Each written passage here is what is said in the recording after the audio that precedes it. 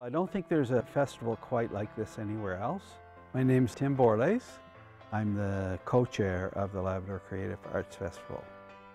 The festival was created by Noreen Heighton and me in 1974. Labrador in the 70s there was a lot more isolation than there is now. Young people often did not have a chance to be engaged with the arts because there was just nobody in their home community that was comfortable teaching it. I feel this festival makes sure there is at least some arts programming going on in every school. We hear about what they're thinking about their own life in their community, and you're able to explore very meaningful yet controversial ideas or situations, and that is made for a really interesting series of plays.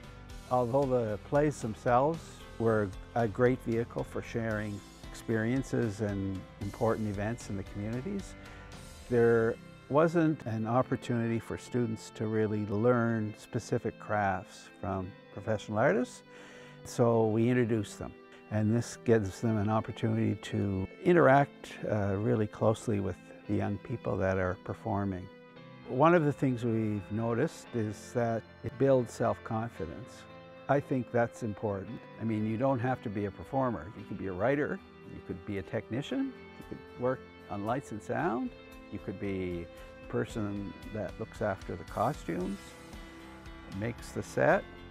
There's lots of opportunities, and it brings young people together to make friends.